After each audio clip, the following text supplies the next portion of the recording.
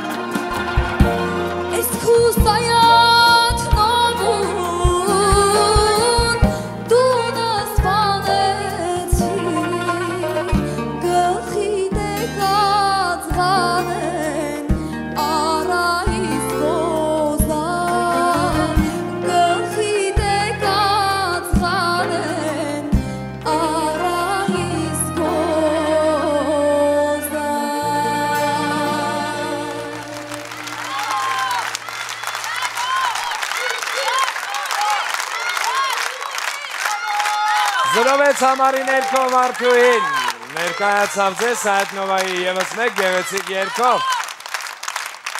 Ինչ տպավորություններ է թողել Varduhin, Արսեն ձեզ վրա։ Չկնաղ է Varduhi, այսօր իր տեսքը շատ գեղեցիկ է, այո։ Շատ։ Իմիջիալոց եկեք շնորհակալություն հայտնենք հենց ոջաբանին, ով որ շնորհակալություն։ Երգը շատ գեղեցիկ էր եւ Varduhi մոտ նկատվում է, սա իմ կարծիքն եմ ասում, նկատվում է, որ արդեն զգացմունքն ու բանականությունը գալիս են արդեն իրար հետ հավասար եւ ինքը շատ սիրուն կարողանում է եւ խաղալ, եւ երգել, եւ իր ասելիքը ասել, եւ դերասանի վարպետությունը, իր ժպիտը, ամեն ինչը տեղը տեղին էր, շատ գեղեցիկ էր, շնորհավորում եմ։ Շնորհակալություն։ Ալլահ։ Varduhi ջան, լուսավոր անուշիկ աղջիկ է մեր Varduhin։ Հենց առաջին օրվանից իր հետ լույսը կա, մեր, ինչպես ասում եք, ճնճուղուկ եք ասում, ինչ եք ասում, ծաղիկ եք ասում։ Ինչ որ ծտի անուն ենք տալիս։ Հա, ինչ որ բան ասում եք, հենց ինքն է։ Varduhin իր գեղեցիկ զուլալ ձայնով կարողանում են նաև խոսքը ճիշտ մատուցել։ Ես համաձայն եմ պարոն Ստեփանյանի հետ, որ մանավանդ Սայաթնովայի ընդհանրապես երգը միայն երաժշտություն չի, նրա մեջ խոսք կա, իսկ Սայաթնովայի դեպքում խոսքը պիտի հստակ ու հասանելի լինի, որը Վարդուհու մոտ նկատվեց եւ ընդհանրապես բոլորի մոտ նկատվեց շատ կարեւոր մի բան, որը իսկապես հայտիների դեպքերում այդպես չի լինում։